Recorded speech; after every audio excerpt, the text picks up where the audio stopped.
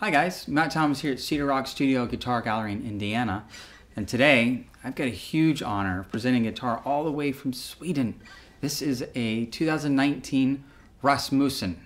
This is the first Rasmussen I've gotten my hands on, and whoo-hoo, it is lovely. Now this is his Model C, so it's actually only 15 inches across, and it's a very manageable guitar. It feels so lightweight and little under the arm, and it doesn't feel like it's a very long guitar either, so it's really easy to just be seated with the instrument.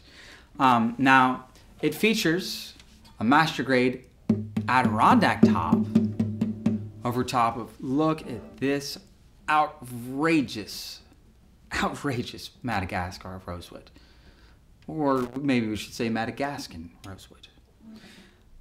But it's also bound all the way around with Madagascar. And it's also got a Madagascar bridge plate with some ebony pins here. Now, as you get into the neck, it does have a one-piece mahogany neck. But it feels so good. The setup on it is just so lovely. And it's got an ebony fretboard with Evo gold fret wire. And just some simple mother of pearl inlay dots. And what I should mention is there's actually only 4 inlay dots. There's not a whole lot of inlay here, so if you're using a capo, it makes it really easy to forget where those inlay dots and just remap everything. Now it's got pretty standard specs here. It's got 1 3/4 at the nut and 2 1/4 down here at the saddle. But as you get into this head cap here, you see that Madagascar head plate. And it looks like we have some, I'm not entirely sure what they are, but they're very unique. And I'll make sure to get a blown up picture for you guys. They got these little divots at the tip of the actual post that I had not seen before. It's really classy looking. Just wanted to note that, even though I have no idea what they are. So Rasmussen, let me know.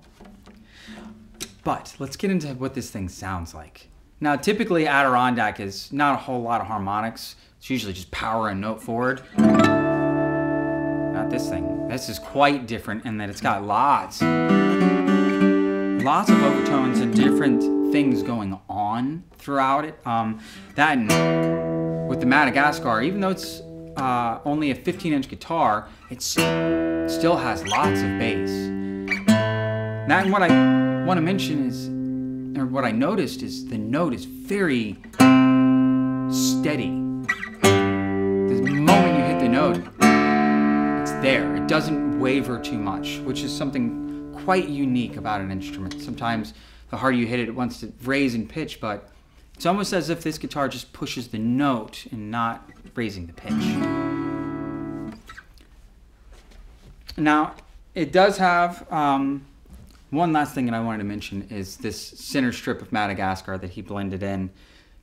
Just looks so beautiful. I mean, this is a really wonderful art piece. So if you have any further questions about this really awesome Rasmussen, message Alan at cedarrockstudio.com, and thanks for listening.